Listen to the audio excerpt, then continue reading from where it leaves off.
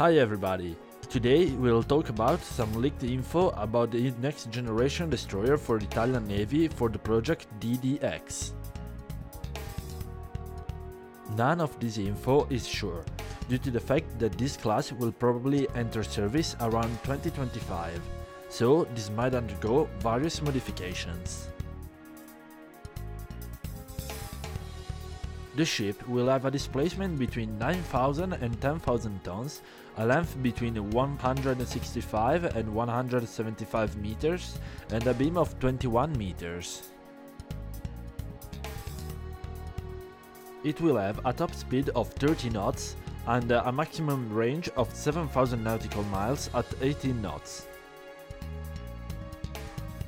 The vessel, as sensor, will count on the Kronos Power Shield, Kronos Dual Band, the SEER MPA-NGIFF, 2 Navigational Radar Gemini DB, 2 FCS NA-30S Mark II, DSS IR-ST, Obstacle Avoidance Sonar TESAN, an Active Toward Array System and the bow-mounted MFHP sonar.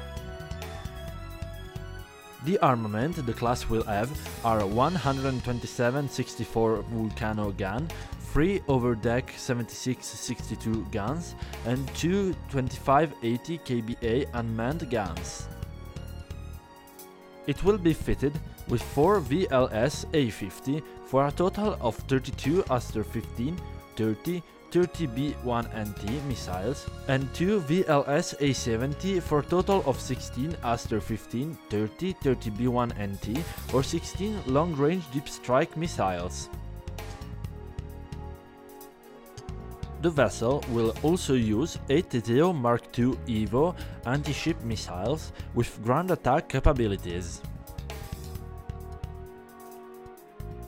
The ship will be armed with 2 CTEP LRAD 424 acoustic guns, 2 B5153 torpedo launchers and 2 ODLS-20 decoys launcher.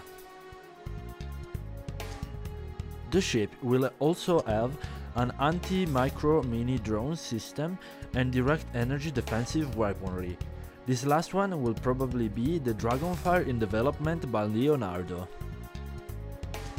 The class will have an hangar capable of accommodating one NH-90 and one AW-101, while the flight deck is capable of handling bigger crafts like the CH-47 or the V-22.